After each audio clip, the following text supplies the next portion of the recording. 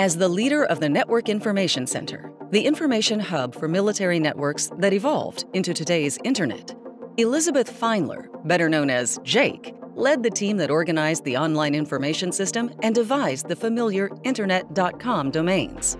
Her many initiatives proved to be an important source of Internet history and have earned her a place of honor in the Consumer Technology Hall of Fame.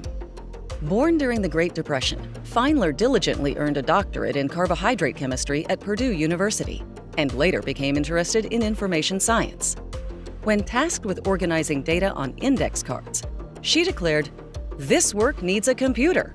Feinler worked with a programmer to build a bibliographic system on a time-shared computer that later evolved into the forerunner of today's Internet. In the late 1980s, Feinler led the group that chose the now familiar top-level domains .com, .org, .mil, .edu, and .gov. Well, when I first started on the Internet in 1972, I didn't know exactly what a network information center was, but I thought we were going to be handling information in a very different way, and it was very addictive. Having fallen in at an early stage, I had more fun than I ever thought I would ever have.